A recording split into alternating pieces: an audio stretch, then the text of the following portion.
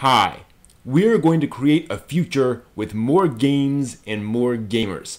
I'm Brent Newhall. I created this, and I also created this, and I co-designed this, and I wrote this.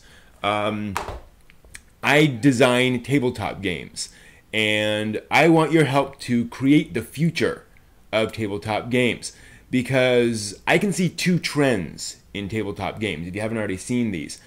There's going to be an increase in depth and an increase in breadth. What does that mean? It means that we're going to see games that are much more specific in theme and tone.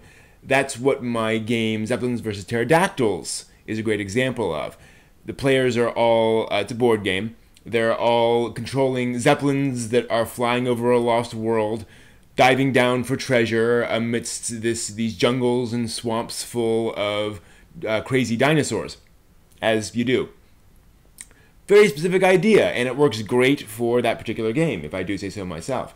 We're also going to see an increase in breadth. We're going to see games appealing to non-gamers. Now, I'm not talking about getting everyone in the world playing role-playing games. I'm saying we're going to see casual games that appeal to folks who aren't traditional tabletop gamers.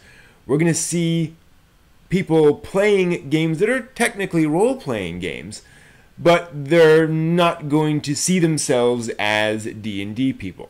They're not really going to be gamers, really. They're not going to show up at conventions, but we're going to see more of that.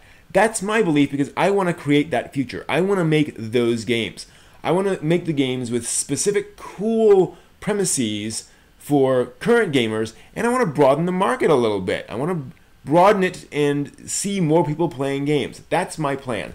So I hope you'll join me and pledge a little bit for some of the games I'm working on. You'll see down below in the description, I describe some of the games I'm currently working on, and you can see where that's going. So thank you very much for your support. I hope to see you in that future.